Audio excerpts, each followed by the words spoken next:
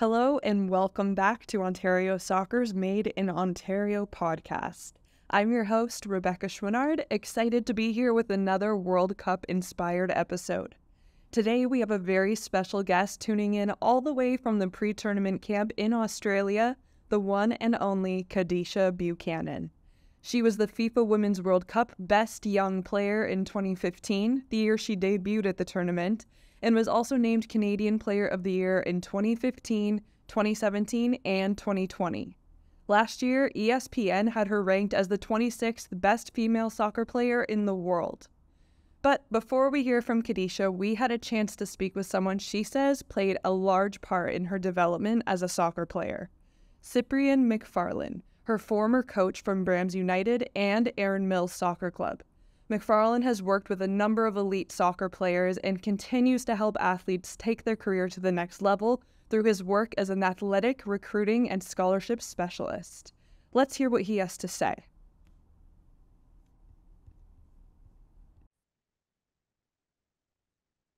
It's my pleasure to welcome Cyprian McFarlane to the Made in Ontario podcast. Thank you so much for joining us today. To start off, why don't you give us a little bit of an introduction? How did you get into soccer? Did you play when you were younger? And then a little bit about how you got into coaching and your career. Into soccer. I played when I was younger, and then I went a little bit of a different route. When I was 19 one summer, I decided, okay, I wanted to coach. And then I coached house league, and then the house league team became all-star, and then all-star became rep. And I coached boys for the first 5 years of my career, and then I moved over to coaching girls in 1995, and then the rest, they say, is the history from coaching anywhere, all the way from mini soccer players all the way up to university. So as a coach, when you have a player, in their youth career, and can you tell, I guess, at that level that a player is going to make it as far as, the World Cup? I know you've coached, Ashley Lawrence, Kadeisha Buchanan, Quinn. With those players and any other, I guess, high level soccer players that you've had over the years, is that something that you can see from a really young age, or is it something that they grow into kind of as they play? Well, as you said, I had the pleasure of coaching Ashley and Keisha when they were very young players. I was the mini soccer technical director at Brams United when they were 8, 9, 10, 11, 12 in that bracket there. And I've been, it's been a while now, over 30 years. And especially in to answer your question in terms of that group or that pool of players, born in that age bracket. There are some times when you can just tell that kids are just, I call it, they're just cut from a different cloth. They're just different in terms of, that their game intelligence, their technical ability, technical awareness at that young age, where you can see that they've definitely got something. Don't have a crystal ball to know if they're gonna be representing Canada at some point, but like I said, I've been blessed in my career to coach some kids that are just heads and shoulders above other kids. Gotcha. So I want to get into your time working with Kadeisha Buchanan specifically. How old was she, if you can remember? I know it was a while back, but how old was she when you first started coaching her? And I guess you briefly mentioned the teams that you worked with her on, but just tell us a little bit about all the time that you've spent with her as an athlete. Well, it was two separate occasions. So the first occasion was when I was at Brams United when they were mini soccer players. You can call them mini soccer players, but the rules have changed now that when they were that young or that age or stage, they played on the full field, actually. They didn't play mini soccer, right? So my first interaction, if you want to call it, with her was at the under 10 age group, because she came in a year after that I started in that mini soccer role. So it was the under 10, and I guess my first memory of her was that she hadn't played organized soccer before. She just played sort of in the backyard with her family and friends. And yeah, I remember her as we were training in the gym at Cardinal Leger in Brampton. And, she was just running around. And at that time, we had them a little bit more disciplined in terms of understanding, how to stay in their spot or stay in their position. But yeah, that I definitely remember her coming in and just being, a real little spark plug there, right? And yeah, that was my first memory, that she was just all over the place. So before I let you go, I know that while serving as a soccer coach, you've also had a career as an athletic scholarships and recruiting expert. And a lot of young athletes in our Ontario soccer community who may be watching this podcast, they have dreams and goals that may be outside of the Ontario soccer system, whether it be a collegiate scholarship or to play in the World Cup one day, like these ladies we've been talking about. So with all of your experience as a coach and a recruiting expert, what would be the one piece of advice that you give to every young athlete who has aspirations in their career beyond the amateur level? Oh boy, one piece of advice is don't strive to blend in. Strive to stand out. In my experience, coaching, sometimes coaching females or whatnot, right? They're afraid to step outside and just, if you want to call it, be a better version of themselves, or be the best versions of themselves, right? A collegiate friend of mine said, you come to a game and a blind man should be able to see who the best player is on the field, right? And I think, certain times that, we have our females, and it's okay for a male to show some bravado, to show some swagger, right? To show some self-confidence, right? And sometimes I think we condition our females to sort of, not to be like that, or don't brag, or don't have that sort of that self-confidence. So, my big piece of advice is look to stand out, and look to be better. So what I always say, that anytime that they're competing, whether you're a midfielder, whether you're playing in the youth environment, a pay to play environment, strive to be the best you can at your position, and always look to compete, because you're going to go from an environment where you're the best player on your team, but you go to other environments where everybody was the best player on their team, right? And then now you have to find a way to stand out, and then be the best of the best. Yeah, that's great advice. And I think that's a great note for us to end on. So thank you so much, Cyprian, for being with us here today for the Made in Ontario podcast. Congratulations on all of your coaching success stories, and best of luck with the rest of the summer. All right. Thanks for Thank having me. you.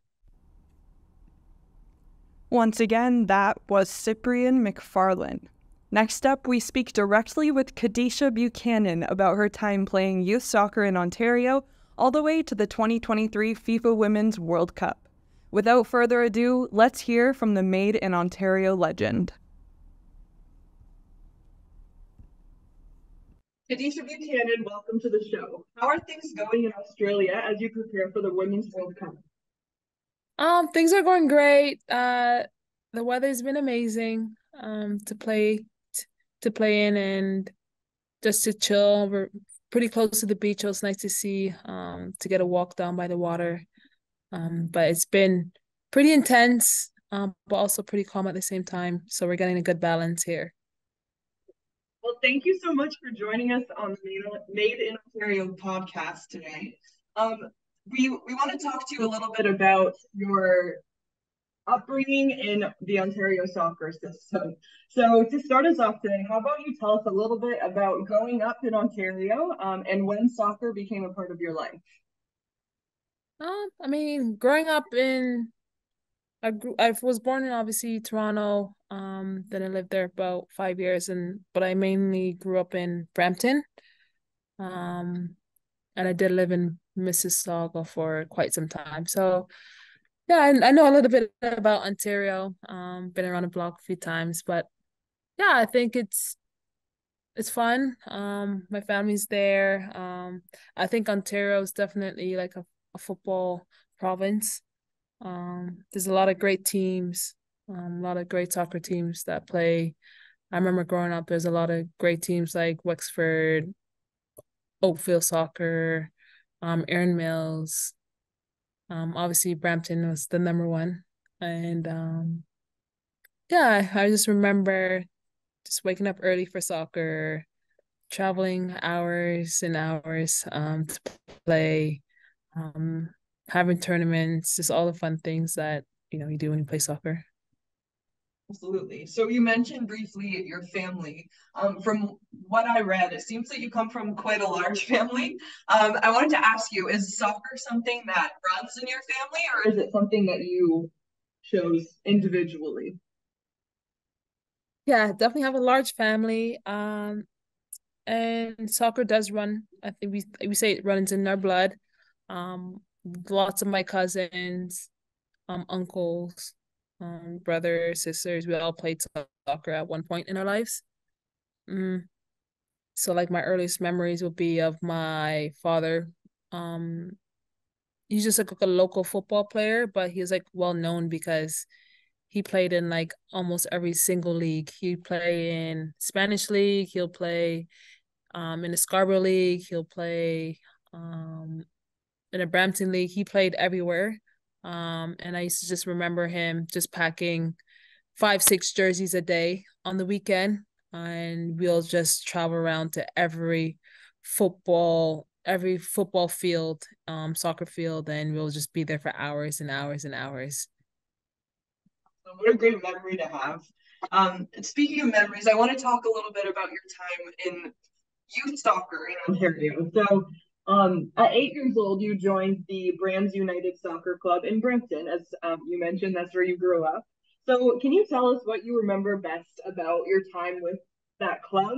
And if there were any coaches or maybe some other athletes there who had any kind of impact on you? Yeah, so I started playing soccer when I was 8 years old at Brams United Soccer Club. Um, I remember playing basically like one full season of indoor, so house league. We played at the Brampton Fairgrounds down by like Mayfield. So I had one indoor season playing for house league, and then that summer when summer came around, I think it was Cyprian McFarlane. I think Ashley's mother saw me playing at the Brampton Fairgrounds and suggested that I should try out for like the All-Star Select team. And I think by that summer I made the rep team. So I think it was a pretty fast transition from going from house league to playing rep in about maybe a half a season. And I think that's due because just me training with my father, me just running up and down playing with other kids while their parents played football. So I think I was pretty advanced, not knowing. I mean, I didn't know what a position was. Like I was just running all over the field, but when I got to rep, I learned like what is a striker, what is like a winger, and I got more a little bit studied in that position. Okay. And then from your time at Brands United, we know that you moved on to Erin Mills Soccer Club for a little while. Can you tell us about any highlights of your time with that club and any, again, coaches or athletes there that had an impact on you? Oh yeah. So when I was at Brams United, Ashley Lawrence was at Brams United as well. So I met Ashley U9 and played with her ever since. Um, yeah, there was many athletes. I think Brams United dominated um the Ontario Soccer League for many, many years. We had a powerhouse team up until maybe 15 years old. Um, 15 years old, why I switched to play for Erin Mills.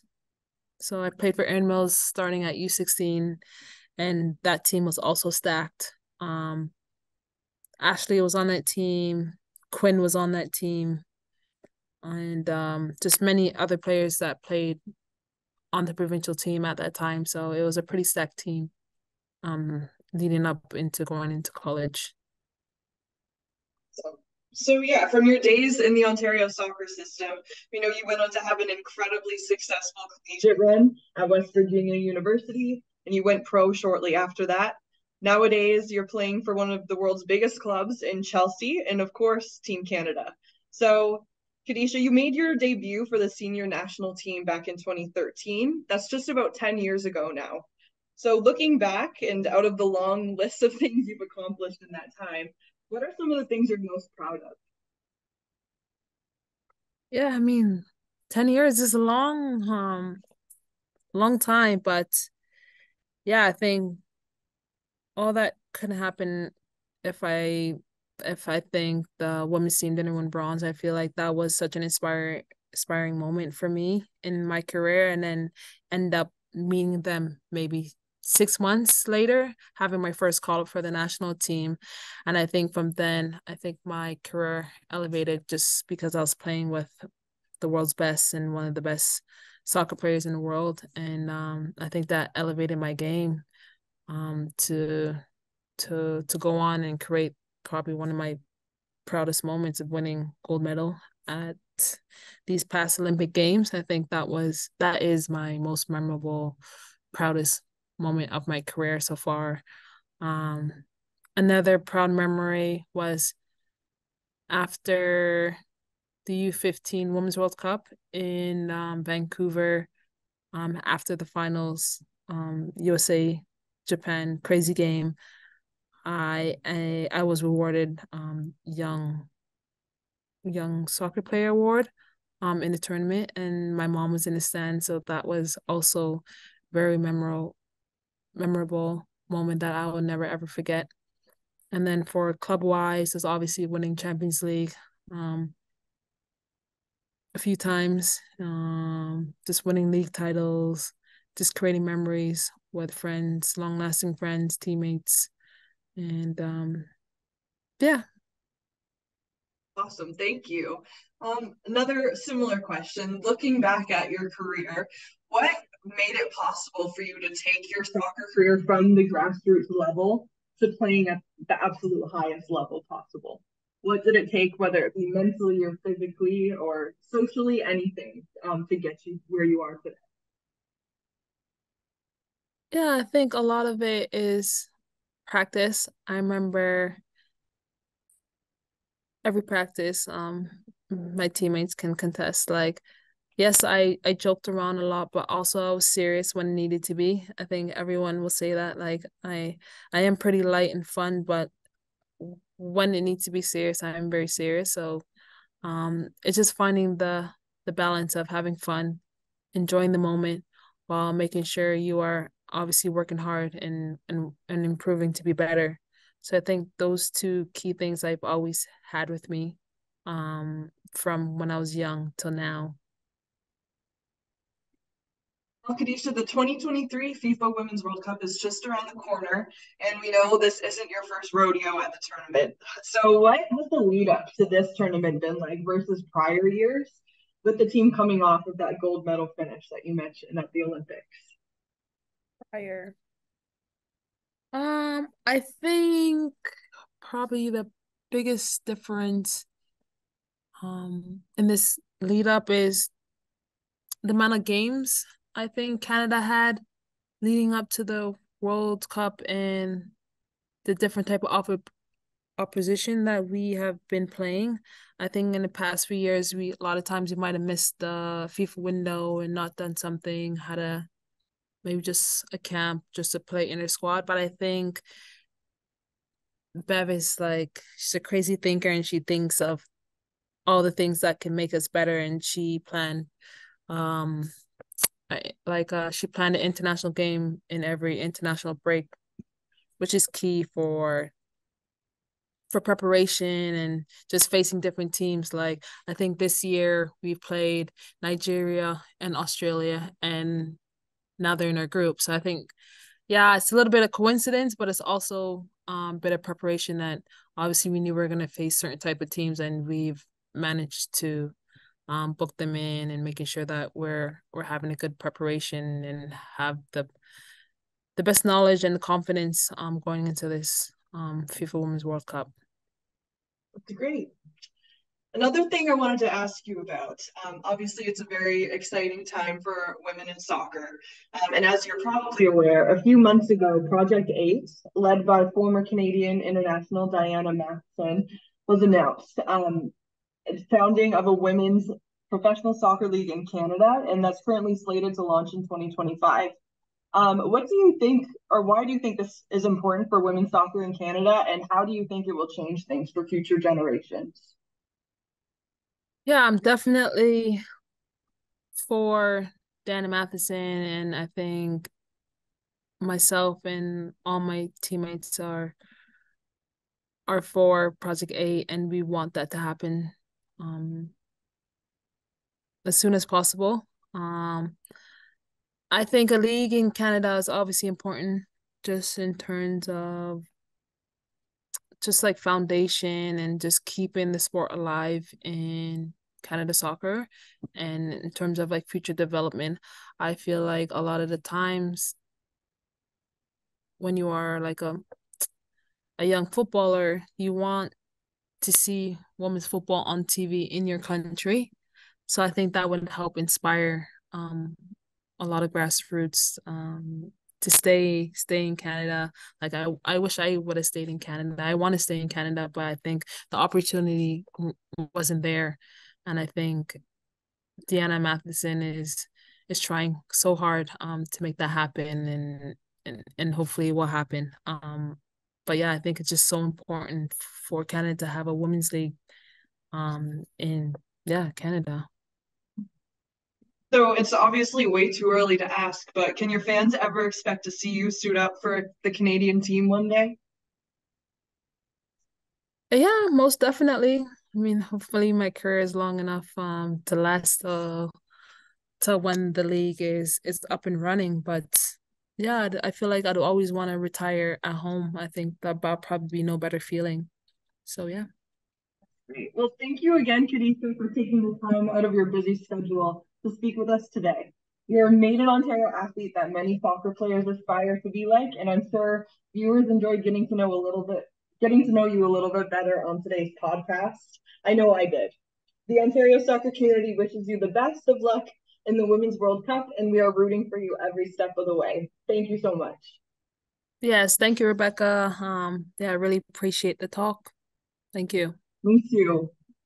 Thank you for tuning in to the Made in Ontario podcast. Follow us on social and subscribe to our newsletter, Inside the 18, for all the latest info in the Ontario soccer community. The details can be found at ontariosoccer.net. Lastly, we would like to thank our premier partners, Toronto FC, the Canadian Premier League, Atletico Ottawa, Hamilton Forge, York United, Dairy Farmers of Ontario, and BMO Bank of Montreal for supporting our mission of building the Ontario soccer community.